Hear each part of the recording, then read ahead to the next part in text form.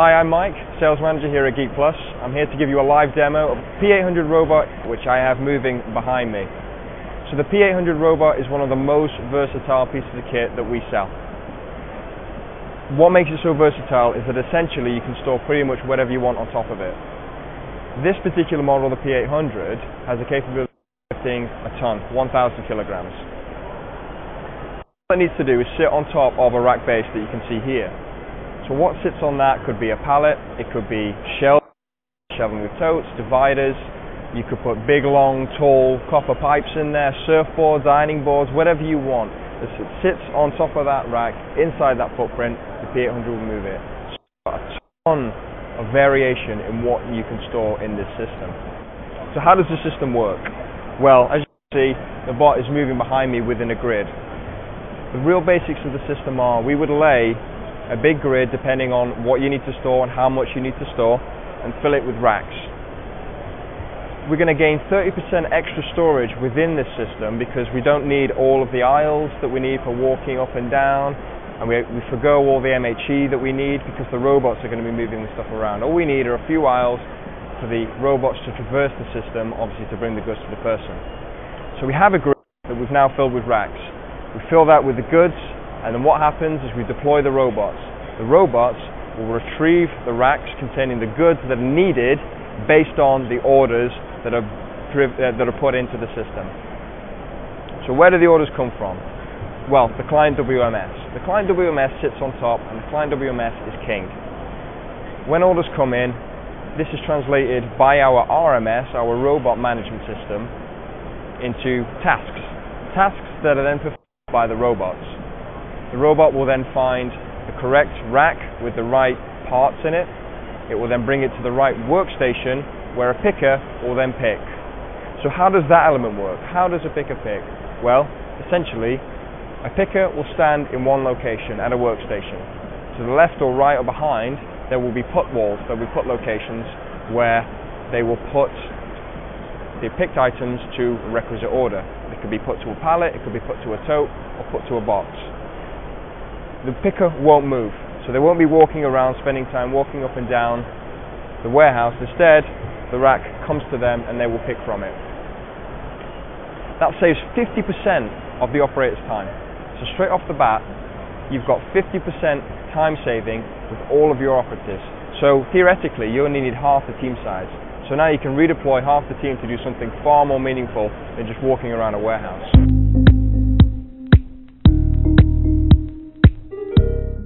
This is the front of the P-800. This is the obstacle sensor here.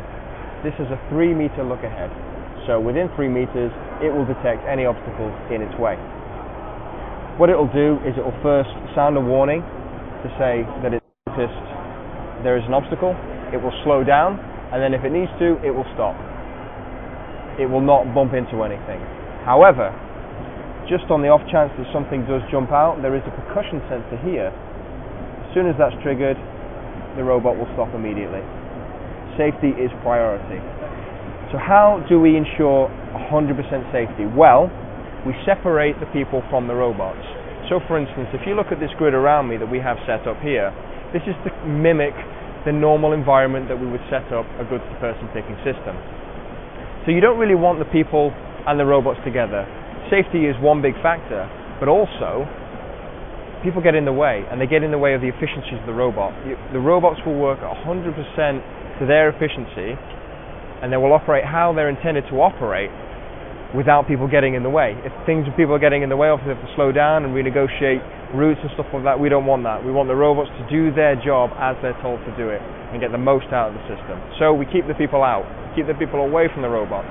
And also, we don't want people walking around. We want people stood, being very useful and very productive in one place, and we're going to let the robots do the legwork. So we fence off the area.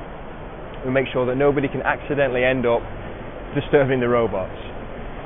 Of course, we have to have doors to get in and out of the area. So what do? We link that up to a safety network, and once the door is opened, the system will stop. Essentially like pressing an e-stop.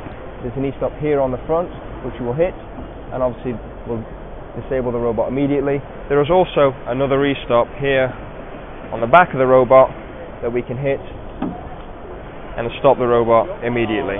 So here at the back of the robot we have the charging port, and this is where the robot will plug itself in to be charged. The robots don't need to be told when to charge, they will do it automatically.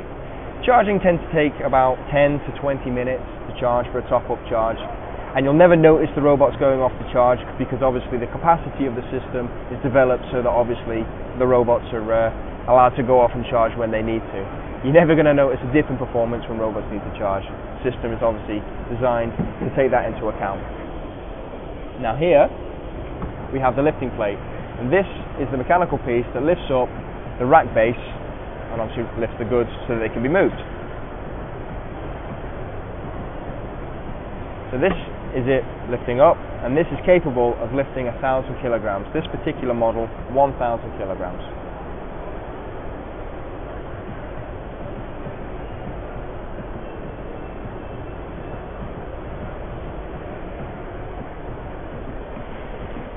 Here in the center we have the QR code scanner and a light around the outside.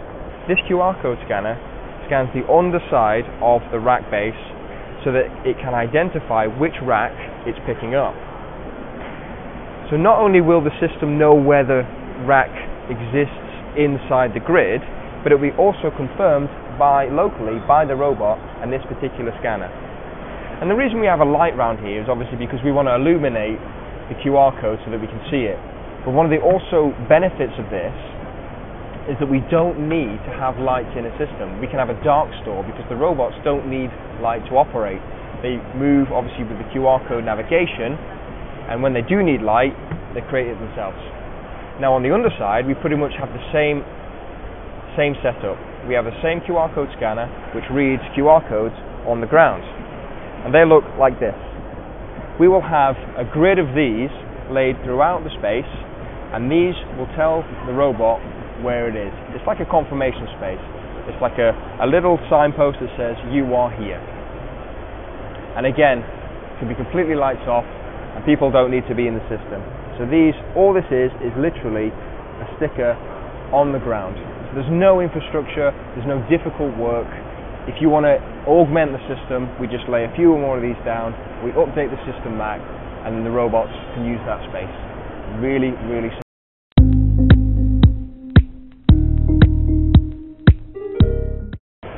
So what other efficiencies can you get from using a P-800 goods-to-person system? Well, the software is really, really powerful. With the AI learning, it will learn what your operation is doing, what your customers are doing, what your buyers are doing, and it will not only tell you where to put things away, but it will also arrange itself so that you get maximum efficiency of movement within the system. So how does that work? Well, let's say for instance we've got fast movers. So where do we place those fast movers? Well, ideally we place them in the middle of the rack. We put them in the middle of the rack because they are the most ergonomic place. So when you're picking, you reach the middle of the rack, easy to pick. Slow movers tend to go to the top or they go in the bottom. It will put two items that are often sold together in the same rack next to each other. Why? So let's say I'm selling shoes and I always buy socks with shoes. Well, I'm going to put those two together so that when I'm picking, I get those two items and a 2-for-1, and again I'm going to get more efficiency. All of this comes built in with P-800 Geek Plus goods-to-person system. This is really where the magic happens in this kind of system. You're going to get maximum throughput, maximum storage capability, maximum efficiencies, all built in. Essentially, the software, the AI is the brain, and the robots are the hands. The robots are articulating what the WMS wants to do. So the WMS wants the absolute dream system. It wants to run it as slick and as clean as possible. And the robots are the hands that are going to make that happen.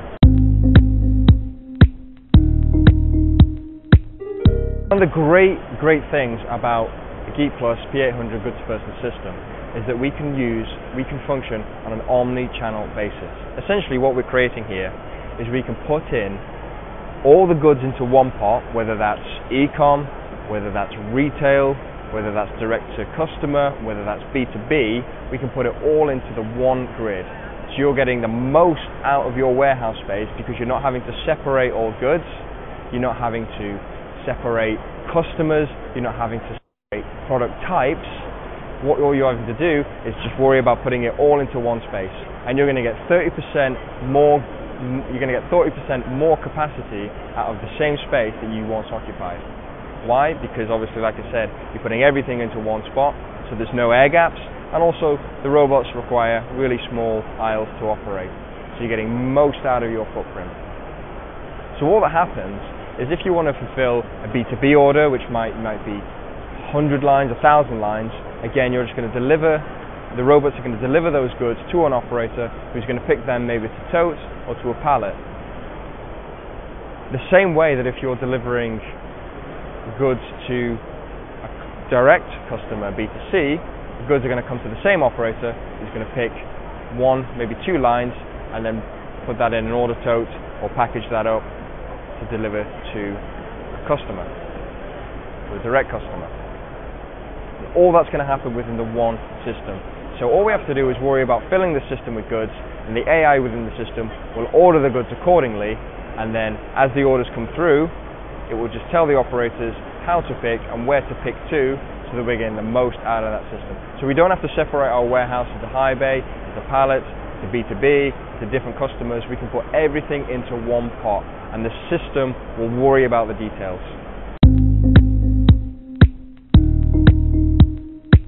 Grocery is a huge market for this particular robot. It fits in so well. Why? Because we have time sensitive and perishable goods. We have multiple SKUs, all different shapes and sizes, and also multiple destinations where we want to take products to. So generally we're getting deliveries from many different locations, and we have to deliver them to very different locations. We're going to have to deal with goods very quickly inside the system. So how do we do that? Well, essentially, again, we map out a big grid, and what we're going to do is we're going to feed it with the goods we need. What we can do then is we can pick according to what the stores might need, what direct customers might need, and we can do that on an LIFO, last in, first out basis. Because obviously when you've got perishable goods, you want to make sure things don't get spoiled within the system. You want to make sure things are going and getting delivered as soon as possible and not going bad within the system. You want to make sure you're not forgetting things, or you forget the location of where you put a perishable good on a rack. The system will have parameters set to make sure that anything that is perishable and is date sensitive is delivered at the right time to the right place. What we can also do is we can use our AI technology to route certain products to certain customers at certain times. If we want to put a certain set of parameters around a system to say, actually, this particular customer orders these particular items on this particular day, we know that we need to position the system in order to fulfill that. We can see trends, and what we can do is facilitate those trends to make sure that we deliver things in the most efficient, time-sensitive way.